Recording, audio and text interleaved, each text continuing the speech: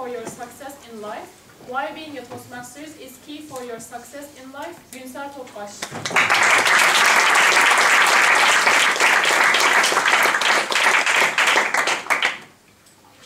Good evening all. My name is Günsel Topbaş. Tonight I would like to talk about how to deliver a powerful speech. I'm not sure whether you can hear me in the back. Not sure how much time I got. So, friends and dear Toastmasters, I assume so far you must have started thinking that this speech is not going anywhere. And I hope that happened. And by the way, that is not an exception, especially in professional life, when we are prepared for speeches or for some presentations. That's almost become a norm. The cliche and boring beginnings, lack of preparation, therefore they conveyed confidence from the start. Loads of data, and especially that is where we are very successful. Dumping information on the slides that we prepare, and numerous slides that we can easily felt trapped and became a slave for. And therefore we are rushed to finish the session so that we gave a ha at the end of it. And most of the time, I think that is the best part, we turn our, but to the audience and face our lovely screen. So it's not a surprise that we lose the audience, but we lose a big opportunity, a far greater opportunity on that spot. And what is that opportunity that we lose actually? That is, my friends, the opportunity to develop and to introduce ourselves as leaders.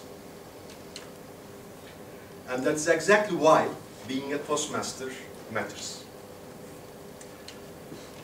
Last week, I was preparing for the contest without a subject. I was just thinking what to talk about. And I was having lunch with a dear friend of mine. As we talked along, she came up with a great question.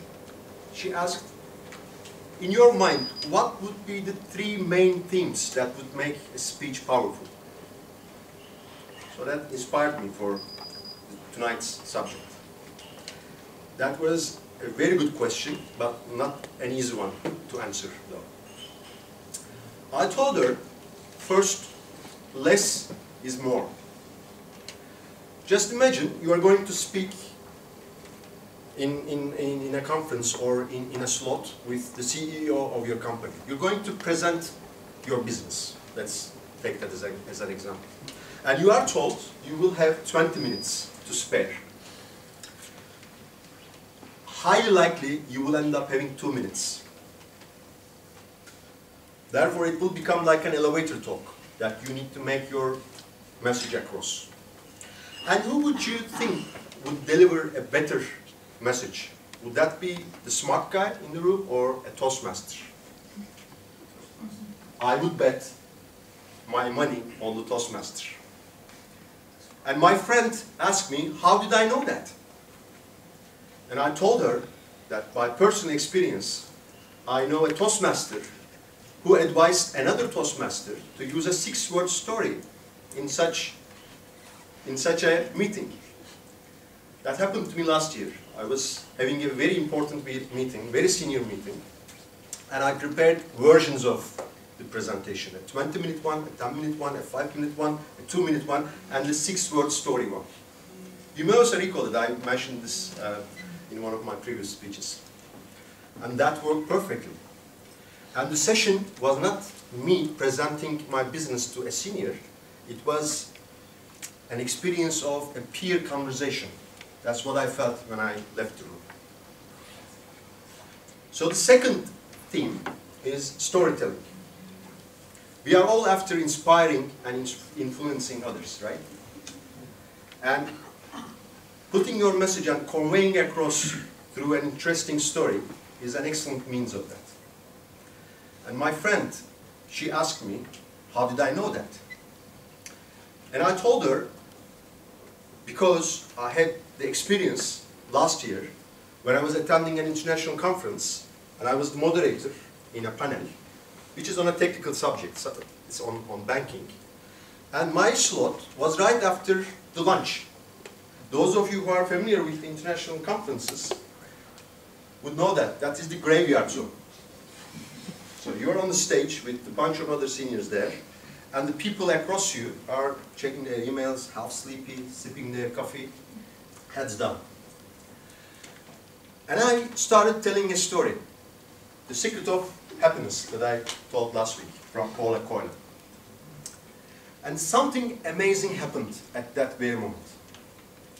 As I started, I'm going on towards the story, I started seeing the heads coming up, one by one, as the sunflowers facing the sun.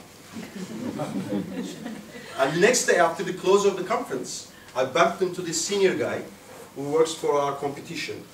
We shake hands, he congratulated me, and then guess what he told me?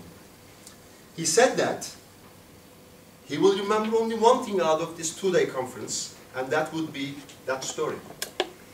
So people remember the stories, and they also remember the storytellers.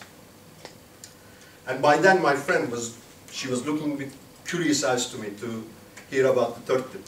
And I told her, being prepared, practice, practice, practice. Otherwise, you will certainly feel the heat of hell whilst you are waiting for your turn or when you're on the stage. And she asked me, how did I know that? That was easy answer from me.